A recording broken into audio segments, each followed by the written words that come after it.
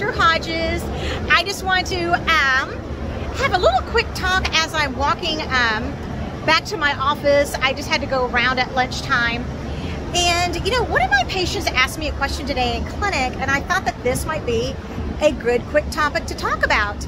And it was, after I have surgery, what's that maintenance going to be like? Like, what am I going to have to do? That was literally how she asked me. And I said, you know, and she wasn't necessarily talking about what specific vitamin. I think she just meant in general.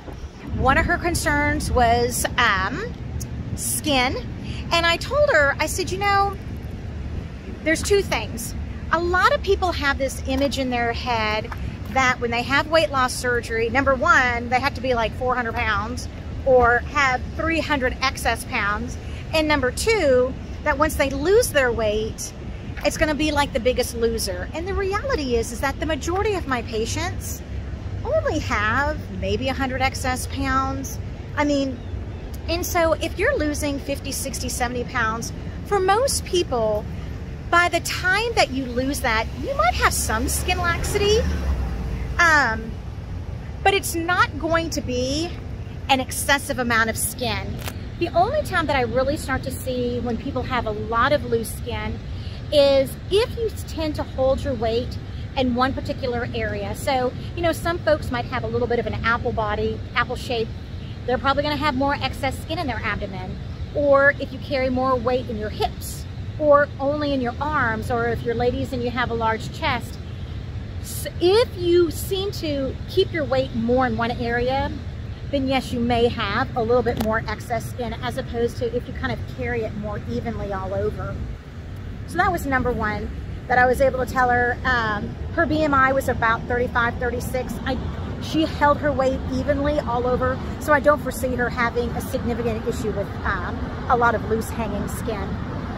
Then the second question that she asked is, am I gonna just look sick? Like, she said, you know, people, she said, I could have died. She said, some people look like a lollipop. And I was like, oh my goodness. And I told her, I was like, you know, I don't want you to think that when you have weight loss surgery, you're going to have to give up your life. My husband has had a gastric bypass, but there's not any restaurant that we can't go to.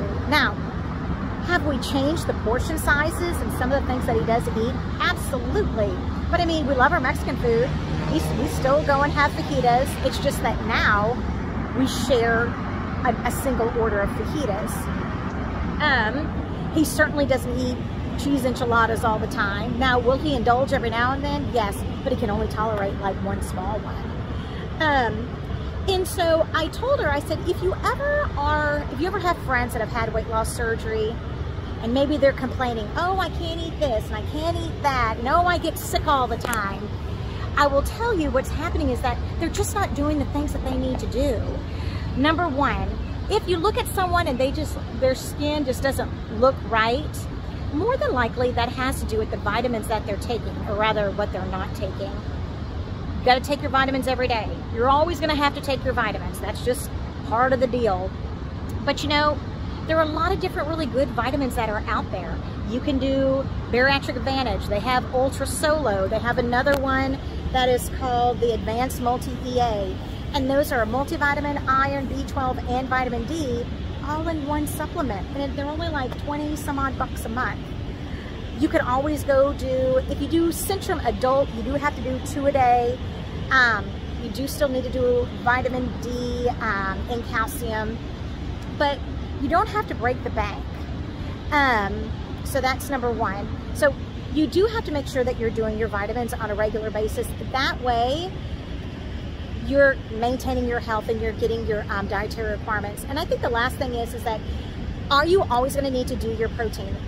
Yes. If you don't want your hair to thin, if you're on thyroid medicine, I have found that if your thyroid levels are kind of wonky and going up and down and they're having to adjust the medicines, if you're not keeping up with your protein levels, that does seem to impact your need to keep on increasing your thyroid medicine. But does that mean that you're gonna have to do a great big protein shake every day for the rest of your life? No. But you are gonna have to find ways to incorporate more protein in your diet on a regular basis. Now, initially, the easiest way to do that is with a protein shake. But over time, I mean, these are my, and I think I even did a video on this here recently, my favorite protein hacks. I mean, there's Fairlife milk, there's Gene Pro. One of the nurses that works with me in endo, his wife just got some bars. They're called Built, B-U-I-L-T. He said, oh my gosh, they taste just like a candy bar. Try those. Halo Top, ice cream. I love the Quest chips. So try to think outside the box. You do not have to have a great big protein drink to meet your requirements. It's sometimes trying to be a little bit more crafty, especially if you don't particularly like the protein drinks. But again, part of this is, the good is when you have these surgeries, you lose weight, and it really is the best way to help you with a lot of your health problems. But the downside, there's always a pro and a con. The con is that you are going to have to make sure that you keep up with your vitamins and protein if you want to have good long-term success. So that's really what I explained to the patient. I said, in the long term, it's really going to be nutritional. Keep up with your vitamins, keep up with your protein, and you'll do fine. But the reality is that you should not have to have, like, I don't want you to think you're never going to be able to go out for a cocktail with the girls. And I don't want you to think that you're never going to be able to enjoy Thanksgiving. Although I will say our Thanksgiving now are way different. I mean, my mom's had surgery. I have another family member that's had surgery. My husband's had surgery. And then I have my grandma who's 90, and I have a 6-year-old. So nobody eats a whole bunch. So while we used to have this huge feast, now it's much, much smaller portions that we really don't do a lot of grazing throughout the day. Whereas prior to surgery, I mean, it was a smorgasbord. But has that made Thanksgiving bad? No. Do we just not eat as many snacks now while we're playing mahjong or playing cards? Yeah, we just aren't eating that much. But that's fine. We still are able to be together. And so there are certainly changes that you're going to have to make. But anything that is good in this world, anything that is going to be good for you, it's not going to just be, unfortunately, handed to you on a silver platter. But that's anything in life. And you are worth this. Your health is worth this. And you can do this.